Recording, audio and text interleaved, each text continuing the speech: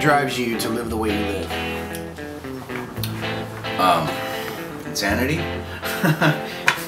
Or wait, no. Controlled insanity. Yeah, that's it.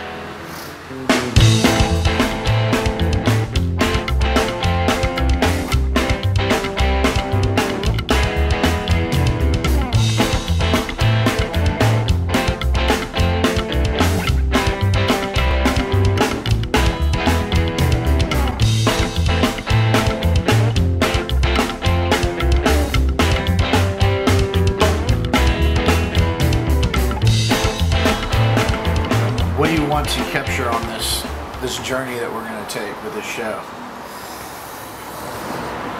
Enlightenment, awareness, righteousness, you know, understanding, acceptance, lessons learned. You know, this is like, I'm not the first one who's had tragedy, you know, send me on the road. You know, my buddy Eddie, getting fucking smashed by a diesel truck on his bike going to work, kind of sent me over the edge.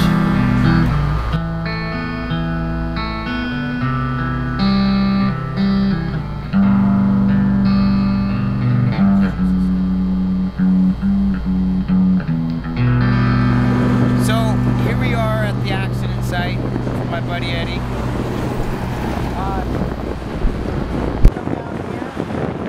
He's in the fast lane. And unfortunately, a truck from that side tried to make a U-turn. Didn't make the U-turn. I guess he didn't see Eddie. Head-on collision, blam, and that's where he laid, right there. If you turn to your right here, there's a dent in the fence. Right here to the right. There's a dent in the fence, and that's where the bike ended up. But, you know, it's a busy street, and at 5:30 in the morning, you know, what can I say? But I did wake up, and you know, at 6:30 in the morning, and it said another fatality in Wilmington, and I saw the truck halfway here, with Eddie laying right in front of it. So he came to say goodbye. This is what good friends do. Take care of our homies even after they're gone.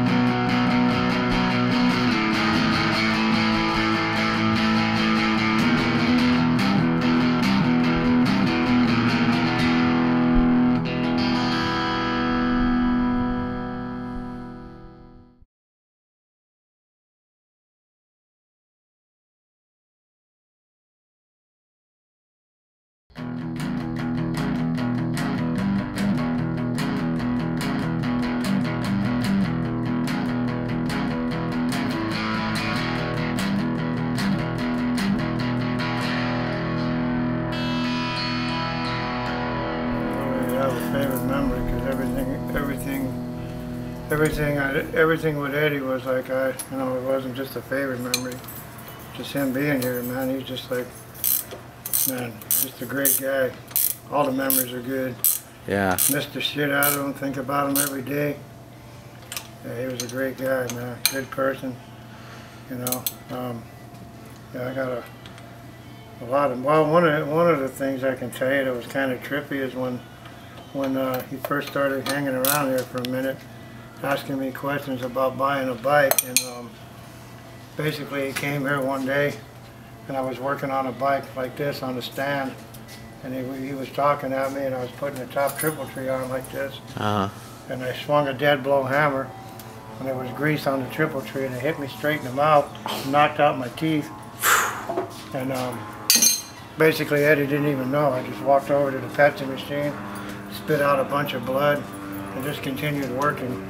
And I didn't actually tell him until a couple of years later, and he was tripped out on it. But that kind of was a joke between us. With every time I got the dead blow hammer out, he's like, "Man, watch out, man. We don't want to lose any teeth." Yeah, it was a trip, man. Yeah, it was. Yeah, Eddie was the guy, man. He was great, you know. I missed the shit out of him. Yeah, good guy to know. Good friend. Good mechanic. Excellent mechanic with anything, and I mean anything. I mean just anything, cars, bikes, wiring, anything. Yeah, he was great. Wow. Yeah, he was unbelievable, as a matter of fact.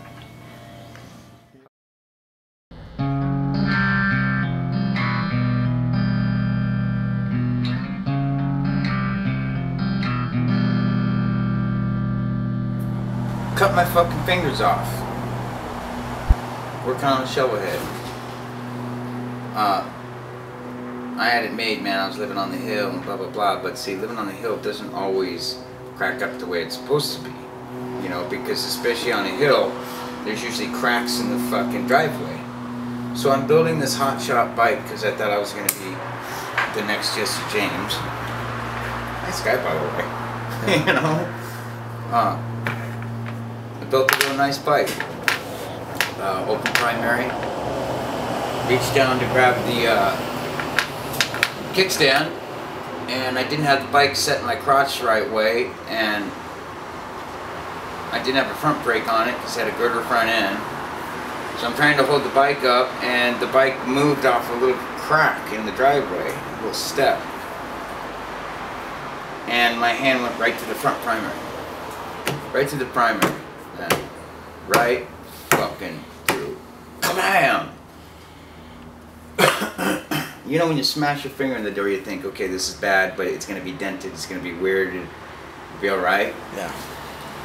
It felt like that, and then you felt the pain go all the way up your arm like water. All the way up through the side of your face, and down your whole left side, down into your foot.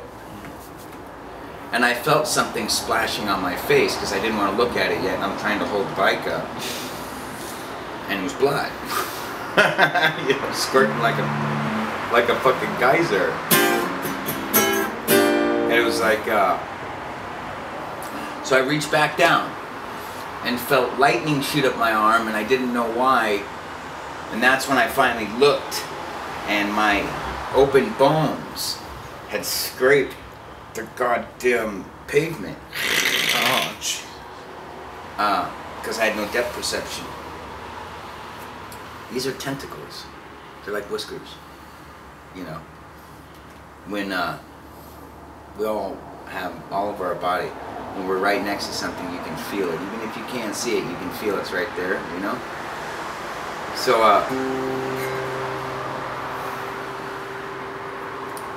I pulled it out, set the bike down,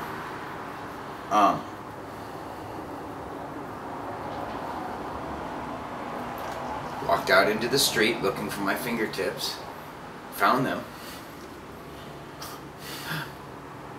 Walked inside. Threw them in a bag. Threw ice in it. Then wrapped my hand up. Grabbed bong. And took like 5 bong hits and was shuffling for any pills I could find. You know? And so I had a bad injury. So I had to learn how to use my hand again.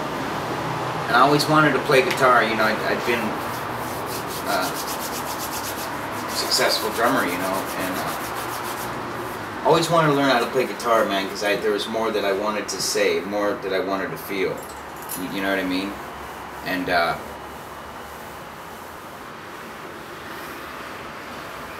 so I learned.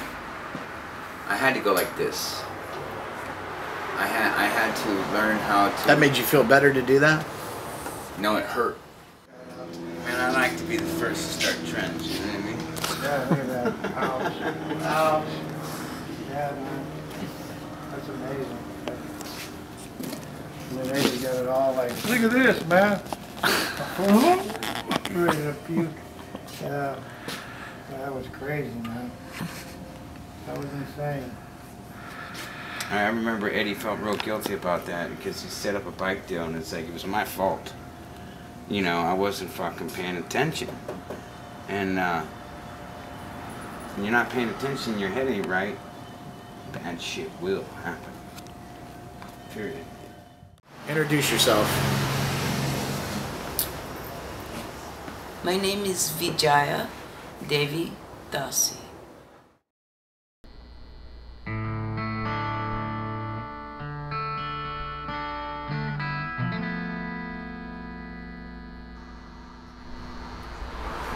Govinda's birth was very, very special. At this time, I was practicing a form of yoga that's called bhakti. It had been 8 years since I'd gotten pregnant. And there was no way that I would ever have another child. I never took precautions. It just wasn't going to happen. Because at that time, I was fully addicted to several demonized drugs. But while with the Hare Krishna devotees, there was a transformation that took place.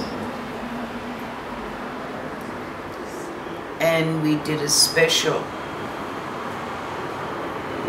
sort of ritualistic thing